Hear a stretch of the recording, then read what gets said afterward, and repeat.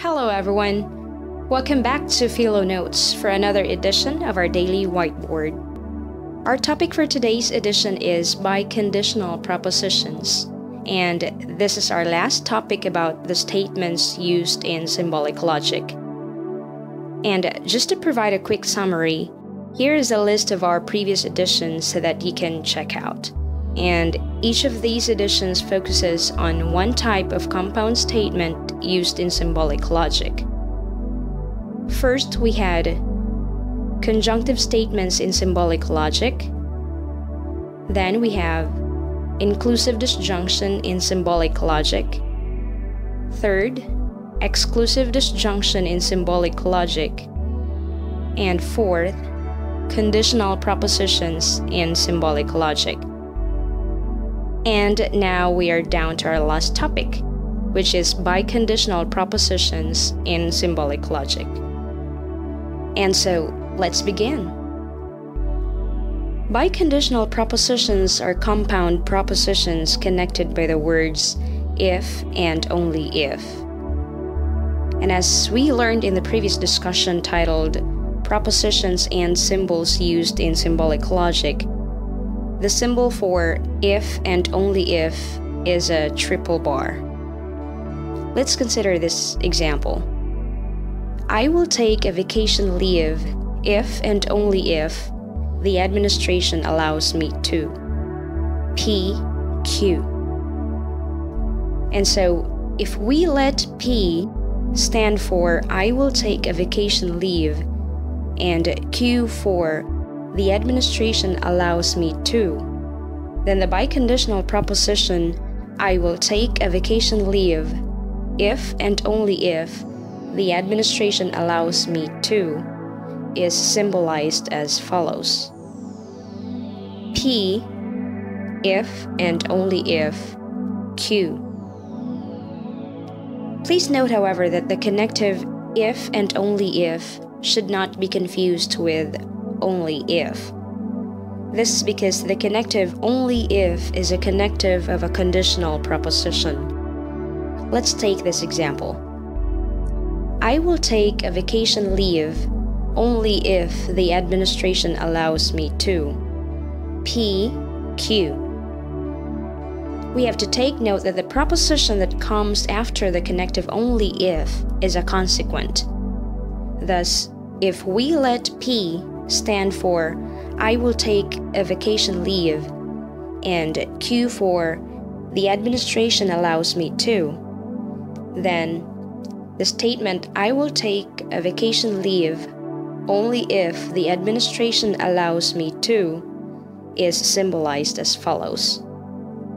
P, then Q. And for a more detailed discussion on conditional propositions, I would suggest that you would also check out our previous discussion or edition, and that is titled Conditional Propositions in Symbolic Logic.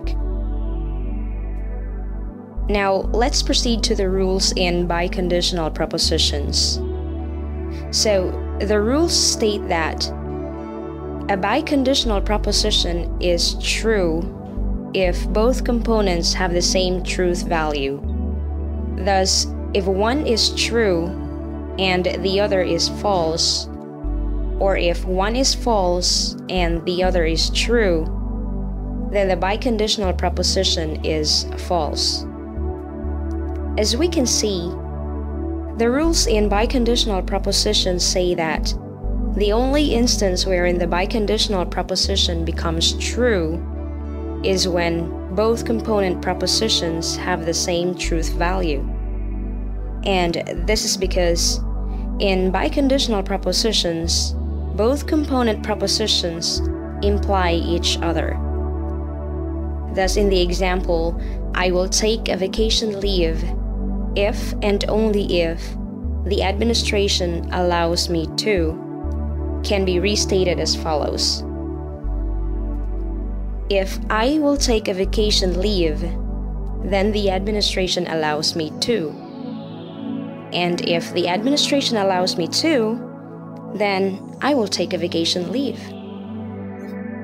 Thus, the symbol P if and only if Q means that P is equal to Q and Q is equal to P. Let me illustrate that in a truth table. And so if P is true and Q is true, then P, if and only if Q is true. And if P is true and Q is false, then P, if and only if Q is false. And if P is false and Q is true, then P, if and only if Q is false. And if P is false and Q is false, then P, if and only if Q is true. Now, suppose we have the example not P, if and only if Q. How do we determine its truth value if P is true and Q is false? And so, suppose P is true and Q is false, then the statement not P, if and only if Q is true. Let me illustrate that. Suppose P is true and Q is false. Now, before we apply the rules in biconditional in the statement not P, if and only if Q, we need to simplify not P first, because the truth value true is assigned to P and not to not P. And so if we recall our discussion in the rule in negation, we learned that the negation of true is false. So if P is true, then not P is false. Thus, at the end of it all, not P, if and only if Q is true. If P is true and Q is false. Alright, that's it for today. Keep looking forward to our series of daily whiteboard editions as we try to make the learning and understanding of philosophy incredibly easy. Thanks for joining us today in this edition of our daily whiteboard here at PHILO-notes. I hope you find this material helpful, and if you do, don't forget to subscribe. Thanks. Take care.